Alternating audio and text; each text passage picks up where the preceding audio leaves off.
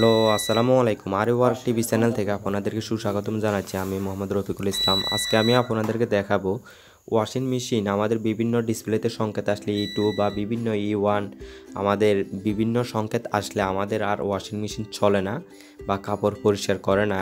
তো আমি কিভাবে আপনারা ঠিক করবেন আমি খুব সহজে দেখাবো আপনাদেরকে। চলুন দেখে আসি। দেখতে পাচ্ছেন আমি ওয়াশিং মেশিনটা অনেক ভারী, অনেক বড়, সেই কারণে আমি ফ্লোরে শুয়ে দিয়েছি।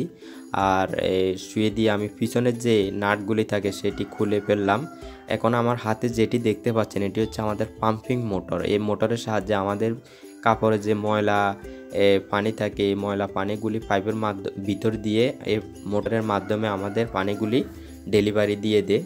তো আমি এই মোটরটি খুব ভালোভাবে পরিষ্কার করে দিয়েছি এবং আপনার যে পাইপের ভিতরে যে পানি ছিল বা অনেক সময় ময়লা আটকে থাকে, তো আমি এগুলি ভালোভাবে পরিষ্কার করে দিয়েছি। আর আমাদের এই মোটরটি অনেক সময় কানেকশন ঠিকভাবে পাচ্ছে না বা জাম থাকে বা কানেকশন লুজ বা জং পড়ে থাকে, সেই কারণে আমাদের এই মোটরটি চলে না। এই মোটরটি সহজে নষ্ট হয় না, 100% 99% এই মোটরটি সহজে নষ্ট হয় না। তো এই মোটরটি আপনারা কিভাবে চেক করবেন, আলাদাভাবে কারেন্ট দিয়েও 2টি লাইন দিয়ে দেখতে পারেন।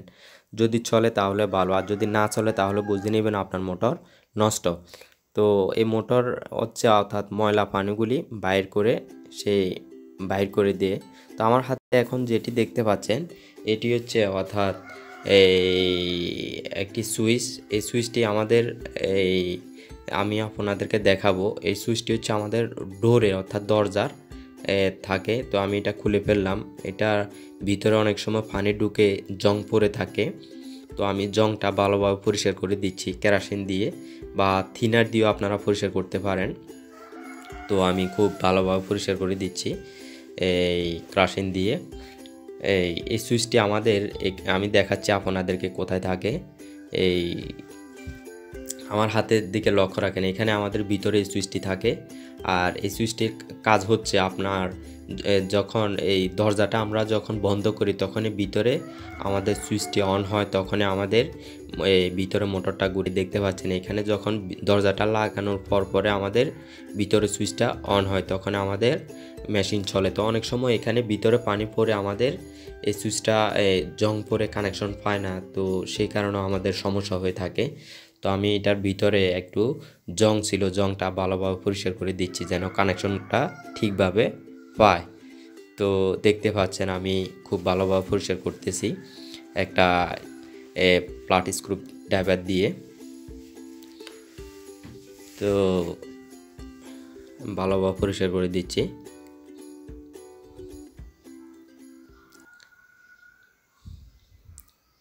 আপনারা চাইলে সিরিজ কাগজ দিয়েও পরিষ্কার করতে পারেন। অনেক সময় আমাদের কানেকশন পায় না বিধে সমস্যা হয়ে থাকে।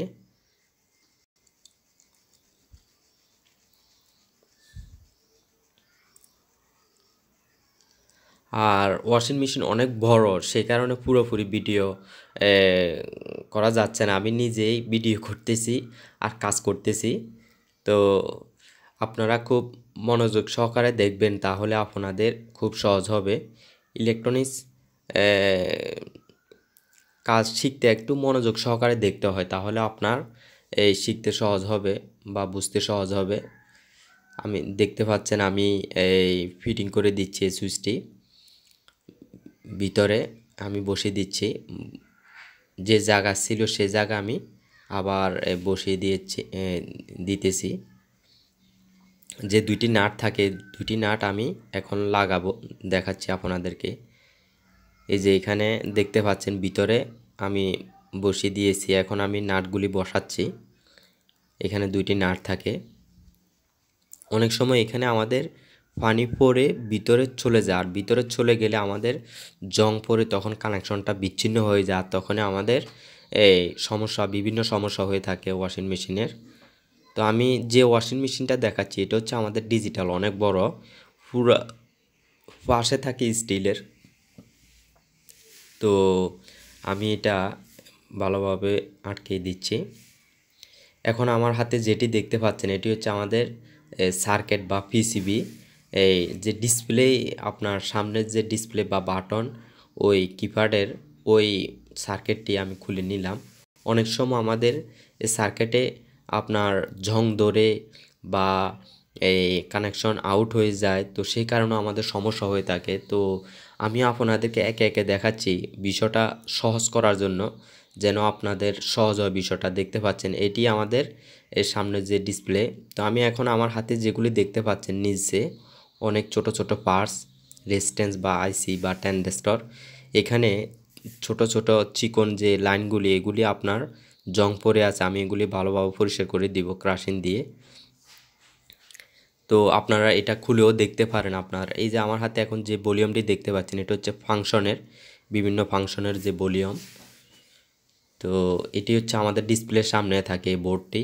আমি আবার আপনাদেরকে দেখাবো। আমার হাতে এখন যেখানে দেখতে পাচ্ছেন কালো একই অংশ, এখানে আমাদের জং পড়ে আছে। আমি খুব ভালোভাবে ক্রাশিং দিয়ে পরিষ্কার করে আমি এই ঝালাই করে দিব। দেখতে পাচ্ছেন আমি এখন ফিটিং করে নিয়েছি, যেভাবে ছিল সেভাবে আমি ফিটিং করে দিচ্ছি। আমি বসিয়ে দিচ্ছি, আপনারা দেখতে পাচ্ছেন। এই আমি লক ছিল, লকগুলি ভালোভাবে এই বসিয়ে দিচ্ছি। আর যেখানে আমাদের জ্যাকগুলি ছিল সেগুলি আমি বসিয়ে দিচ্ছি। এই বোর্ডে আমাদের সহজে নষ্ট হয় না। এই বোর্ডে আমাদের তখনই নষ্ট হয় যখন দেখা যায় আপনার পাওয়ার আসে না বা মোটর ঘুরে না, তাহলে আমাদের এই বোর্ডটি সমস্যা হয়ে থাকে। তো এই বোর্ডটি আমি খুললাম আপনাদেরকে বিষয়টা সহজ করার জন্য। এই ভিতরে কি থাকে পিসিবি, তো আমি সেটিও খুলে আপনাদেরকে দেখালাম। তো এটি আমাদের পিসিবি থাকে ভিতরে বা সার্কিট। এটা হচ্ছে আমাদের ডিসপ্লে, সামনে যে ডিসপ্লে যে সার্কিটটি সেটি। তো আমি আবার ফিটিং করে দিয়েছি। দেখতে পাচ্ছেন আমি নাটগুলি এখন বসিয়ে দিব, যেভাবে ছিল সেভাবে আমি বসিয়ে দিব নাটগুলি।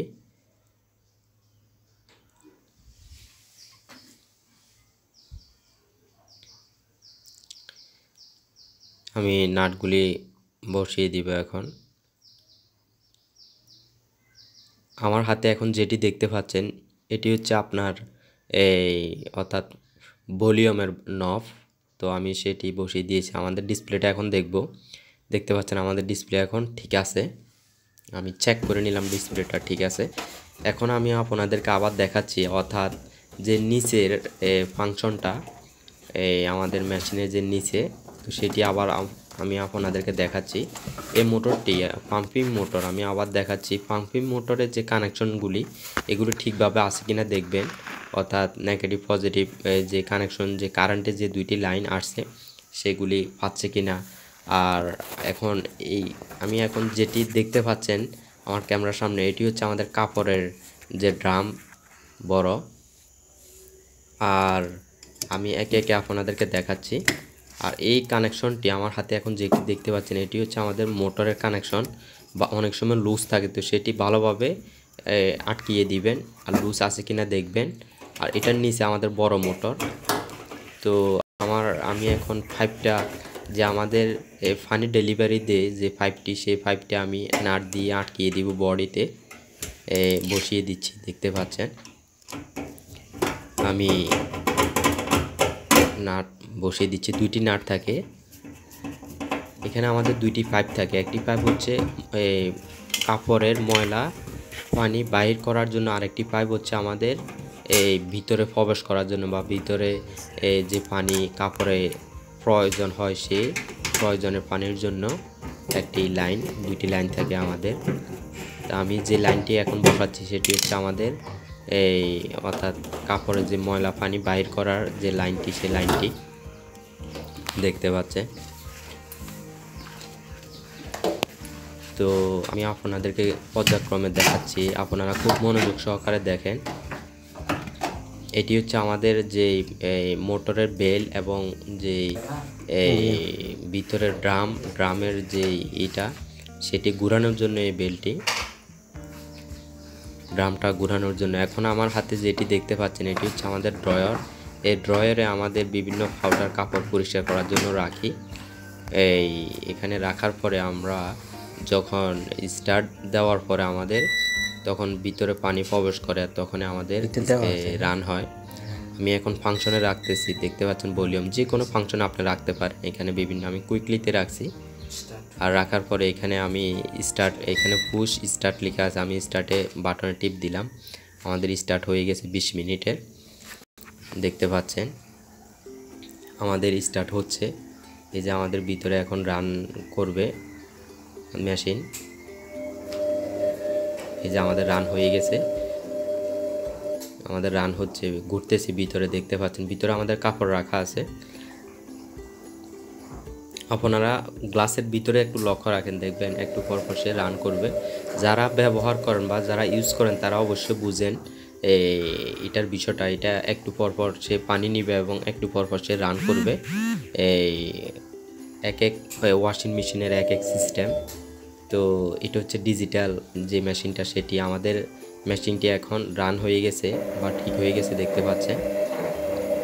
তো এটি হচ্ছে আমাদের উপরের ফাংশন। এই এখন আমি যেটি আপনারা দেখতে পাচ্ছেন, এই লাইনটি হচ্ছে আমাদের, এখন এই লাইনটি হচ্ছে আমাদের, অর্থাৎ এই পানির লাইন, যে পানিগুলি আমাদের ভিতরে প্রবেশ করে এই পাইপ দিয়ে আমাদের এই ড্রয়ারে আসে। ড্রয়ারের মাধ্যমে আমাদের এই ড্রামে চলে যায় পানি। এই ড্রয়ারের ভিতরে আমাদের পাউডার থাকে। এখন যে বেলটি ঘুরতেছে দেখতে পাচ্ছেন, আমাদের ড্রামটি ঘুরাচ্ছে মোটর একটু পরপর।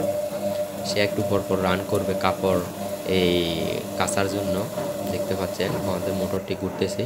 তো প্রিয় দর্শক, আমাদের চ্যানেলটি যদি ভালো লেগে থাকে একটি লাইক দিয়ে থাকবেন, আর যে কোনো ইলেকট্রনিক্স কাজ শিখতে আমাদের চ্যানেলটির সাথে থাকবেন। আসসালামু আলাইকুম।